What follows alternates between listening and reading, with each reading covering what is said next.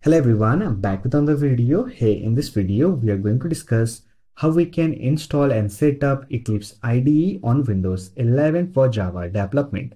So with that being said, let's get started. To set up Eclipse IDE for Java development, first of all, we have to install Java JDK. To download Java JDK, simply open any browser, search for Java JDK and open the link from oracle.com. Don't worry about the download link. I'll provide the download link in the description box. And here we have the download page. Java 24 is the latest Java SE development kit. Here simply click on JDK 24, select your operating system, and here simply download the installer file. Here you can see it is downloading. It is around 200 MB. So let me complete the download. Once downloaded, simply open the installer file. So here we have the installation window. Let me minimize the browser. Click on next. Here we have an option to change the default Java installation location. If you want to change it, you can simply click on change button and browse the location. But I'll suggest you to keep it default. Then click on next and wait for the installation process to complete. Once it gets installed, simply close the setup window. Now we have to set up the Java environment variable.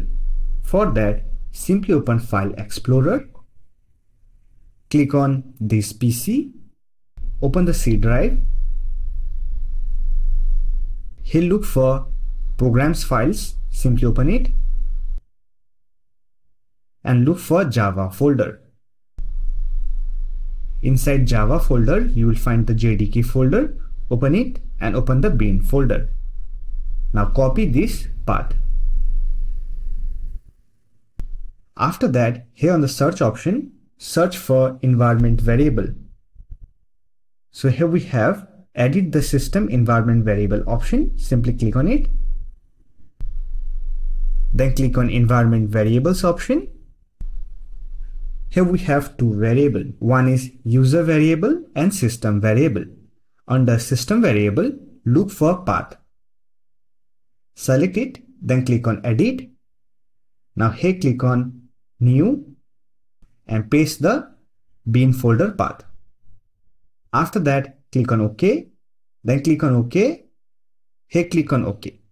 Once you have set up Java on your Windows system, simply open the browser and search for Eclipse IDE and open the link from eclipseide.org. Don't worry about the download link. I'll provide the download link in the description box. Here click on download option and simply download the Eclipse installer for Windows. Here click on download button and wait for the download process to complete. Once downloaded, simply open the installer file. Here we have Eclipse installer window. Let me minimize the browser. Before installing Eclipse IDE for Java developers, we have to update the installer. For that, click on this menu icon. Here click on update. Accept the license agreement and wait for the update process to complete. Once the update has been completed, it will auto start the installer. Here simply select Eclipse IDE for Java developers and click on install button. Accept the software agreement and wait for the installation process to complete. Once it gets installed, you can simply click on launch option to open it. Here simply select your workspace directory, then click on launch. Now you are ready to do Java programming using Eclipse IDE. Let me show you how you can create your first Java project using Eclipse. For that, click on File option, then click on New. Here click on Java Project. Name your project, say for example Test. Then click on Next and click on Finish. Here we have our Java Test project. Now to create a Java class file, simply expand the source folder, right click on it, then click on New. Here click on Class and name your class.